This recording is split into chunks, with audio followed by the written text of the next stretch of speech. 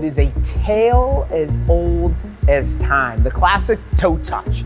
You've probably done it in PE class. Maybe you've done it at your gym. Maybe you've done it at the doctor's office. You've probably done it sometime before, but there's a ton of back and forth on what's the actual benefit of it? Does it tell us what we need to know about someone? You see, believe it or not, roughly half the population cannot even touch their toes. But here's the deal. Most people think it's because my hamstrings are too tight, or maybe it's shorter than what it needs to be because I sit all day, whatever it may be. But the reality is that might not be the case for you. So we're on a quest today to do just this, to show you how we can get someone who can't touch their toes to actually touch their toes in less than 10 minutes, all without a single stretch.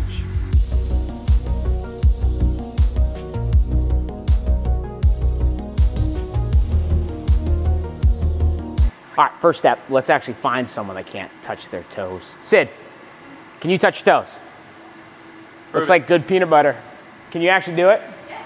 Show it, show it, show it. We gotta see proof, proof. How do they do it though? Hold on a second. Wait, is that legit? Let's go feet together. All right, she's legit. We'll find someone else. John, can you touch your toes? Yeah. I don't think he's gonna do it. Let's find someone else.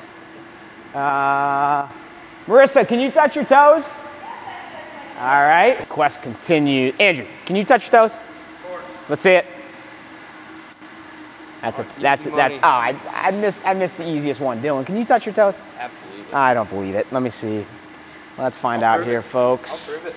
Let's hold on. Let us get centered. Show the people what they want to see, Dylan. All right, that's a toe touch. All right, onward. John, watch.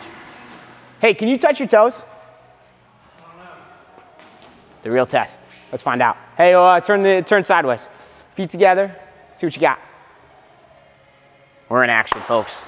All right, I'm here with my man John. We're gonna work through 3 different ways you can improve your tight hamstrings without actually stretching. So John's gonna be our example, live example of how we can actually do this. So really easy to start, John. Just put your feet together.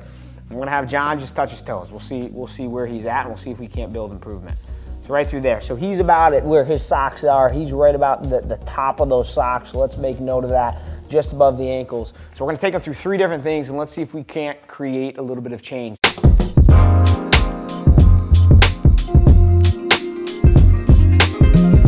The first thing we're gonna work into is what we call our supine 90-90 breathing. So John, I'm gonna have you go on your back, legs are gonna be up on the box through here. So first thing we're gonna address with John, because of the hamstrings attachments to the actual hip bones, is we're gonna really attack his hip positioning. That's our first key piece. And we'll do that through breathing. So I got John on the 12-inch box here. I'm gonna have him put this block between knees. Toes and legs are relaxed just how he is through here. Now here's a couple things. He's relaxed through the stomach. All I'm gonna have John do is work into what we call a posterior tilt. So without getting into the abs here, he's gonna lightly begin to put some pressure into the ground with his lower back, right? So he's in this like kind of tucked, hip tuck position. Again, without driving that through the abs. From here, he's gonna lift the hips an inch off the ground. So 1 inch off, you'll see that slight lift. Perfect. Now he's driving that through the heels, and he's got a light pressure on this block right through here. You should feel those hamstrings working a little bit, John. So we've just put his hip in a little bit better position to be able to access hamstrings, glutes, instead of driving all that through the front side. Because sometimes restrictions in the front can affect actual ability to touch toes in the case that we're working through here. All I want, John, is a big breath in through nose, and then an exhale. Good long exhale, and notice how I'm helping guide the rib cage down. He's gonna create a little bit of tension here. His hips stay off the ground the whole way. Big breath in, exhale. Notice he's being careful about shrugging as he breathes in. Keep breathing out, keep breathing out. And I feel a little bit of tension building here. That's what I want. 2 more, big breath in, exhale. Good, strong exhale. Keep going, John. Keep going, keep going, keep going, keep going, keep going, keep going, keep going. Good. Yeah, now I feel that tension. Feel that? Keep that, right? Big breath in. We're actually gonna go 2 more good ones here. Strong exhale. His hips continue to remain off the ground. He's still putting a little bit of pressure in here. And you should feel your hamstrings really starting to work here, right? Yep, good, good. Big breath in. Just